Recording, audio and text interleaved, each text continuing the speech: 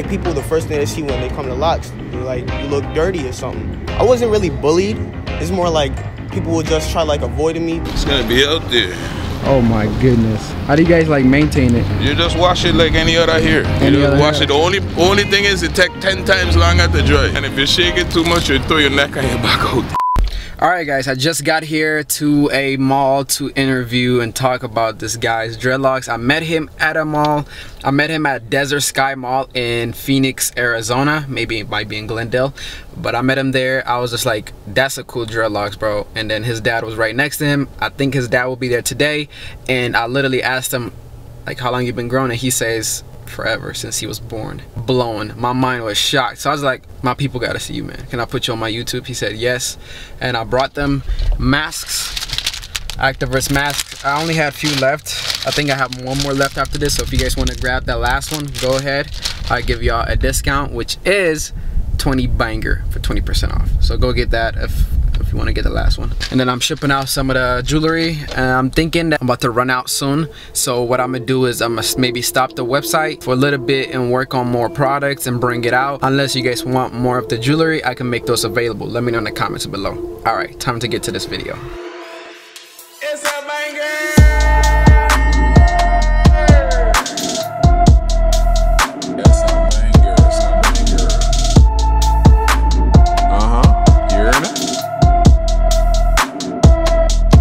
Don't forget to shop at Actaverse.com, y'all. If y'all want to support me, this is how y'all do it. You hear that?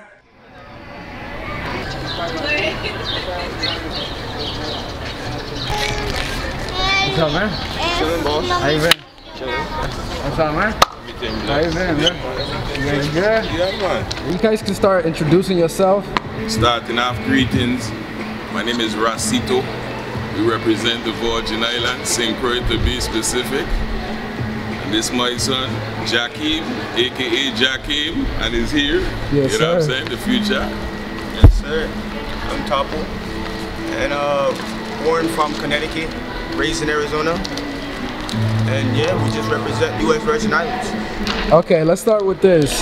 What does dreadlock mean to you? What is the dreadlock? Even the term, you know how some people don't like the term dreadlock, some people like lock. So what do you think about dreadlock, the meaning of dreadlock?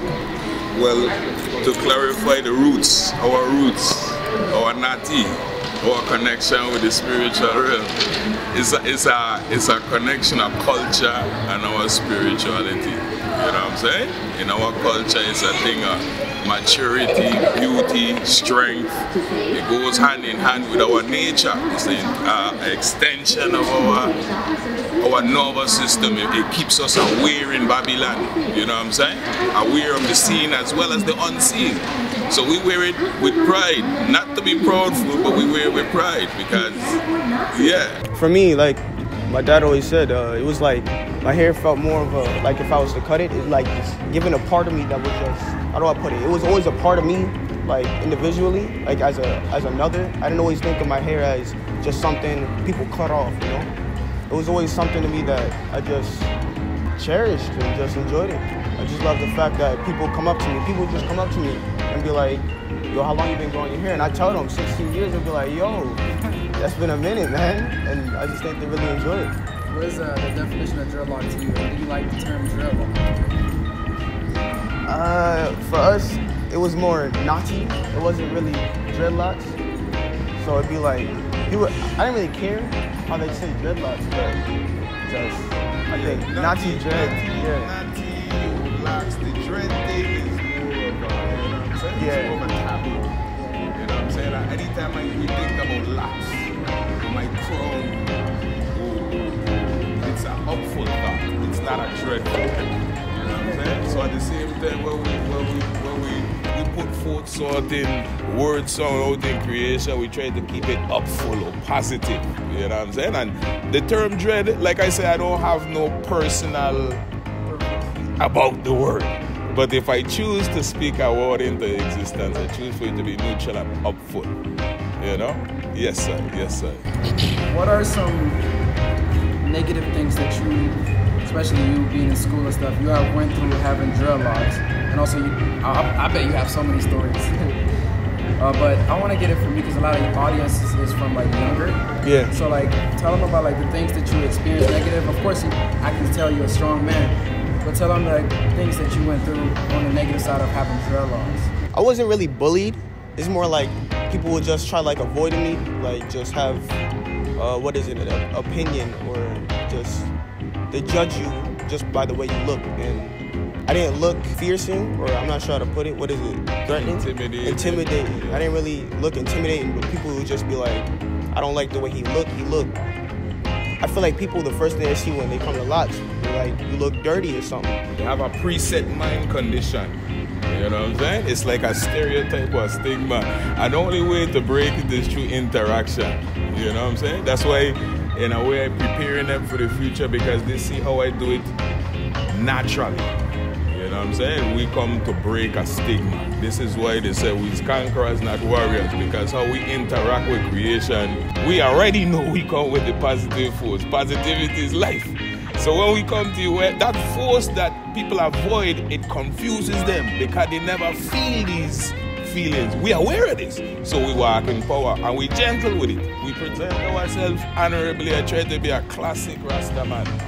Not in your face with it. We try to win them over and kill them with love. And in the end, they end up loving us more. It's a win-win situation. But I ain't gonna lie, as a man in Babylon with locks, it has been a learning experience. If you look at it, well, it made me a better man, because I was angry when I was young. I look at it as, what's the word they use, prejudice or racism. But in creation, people kill what they don't understand. So I'll be a fool to try to create a whole new mindset. Instead, I discover, well, okay, let me adjust myself and perceive it from a different angle. I consider myself a people person, so when I start to change my perception and the interpretation and deal with them according to their fragility, it work out better. It work out better. It's a simplicity still in it. It's all nature. You know what I'm saying? You deal with them like babies. It's written. You deal with them as babies. And in the end, when they start to eat hard food, they love you for your worth. You know what I'm saying? Yes, sir. Yes, sir. Yes, sir. Let me ask you this.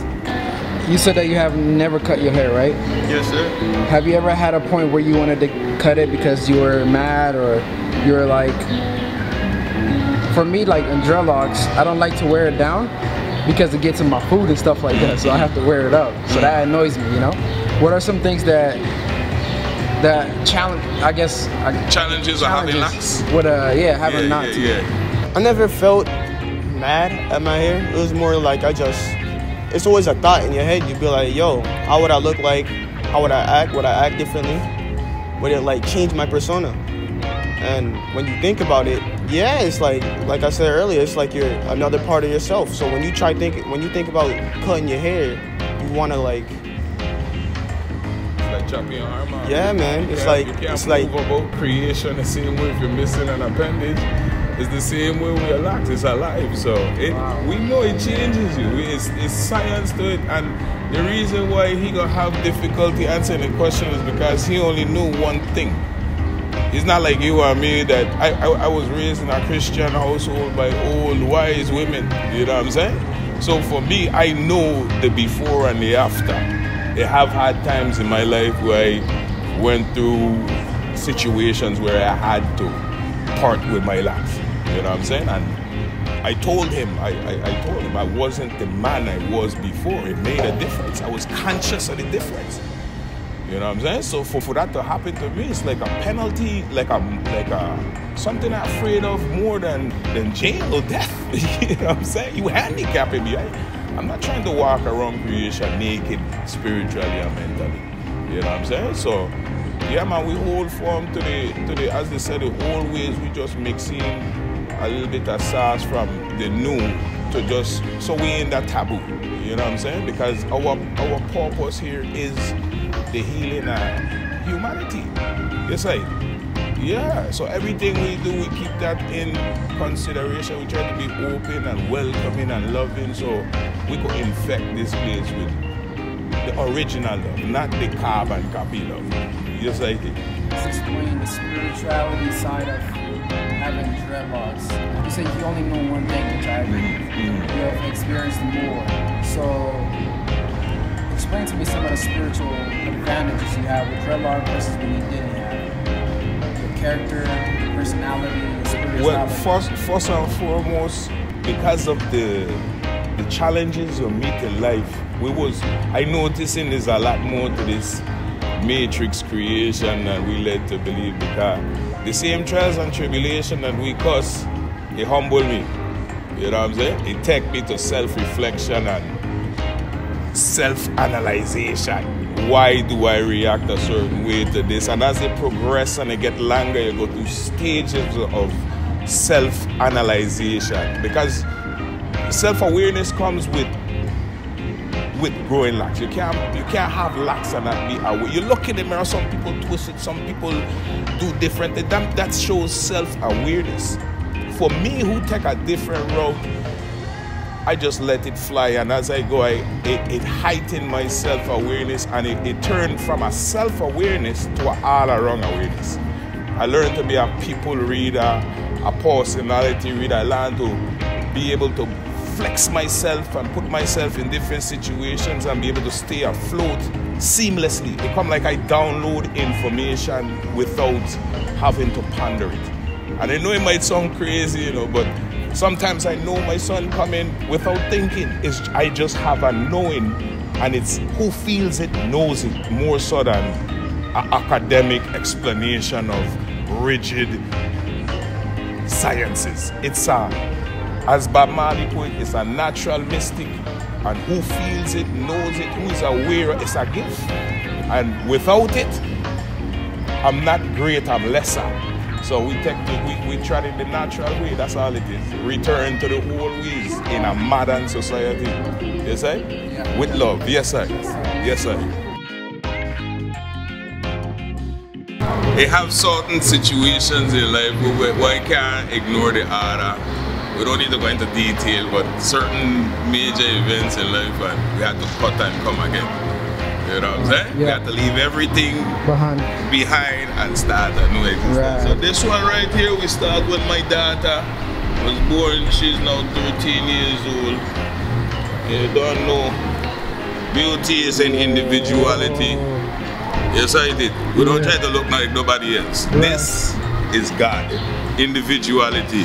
So this is our pride and joy. We is a tribe, nature loving Rastaman in Babylon. So yeah, we holding it for him, man. We holding it for him. He's my third oldest. I got two grown kids. I got a son, my little financier. I got this for you guys though, right here. Activist mask. This is what I sell on my online. At least I can do that for you. How do I advertise? What is this? The name of the thing you put? Activist. This is YouTube. Yeah, Activist. He can send you the link. Yeah. Don't forget to shop at activist.com, y'all. If y'all want to support me, this is how y'all do it. It's gonna be out there. Oh my goodness, that is so cool, man. Yeah, man. How do you guys like maintain it? You just wash it like any other hair. You just wash it. The only thing is it takes 10 times longer to dry. 10 times longer? 10 times longer to dry, and if you shake it too much, you throw your neck and your back out. Don't forget to shop at activist.com, y'all. If y'all want to support me, this is how y'all do it.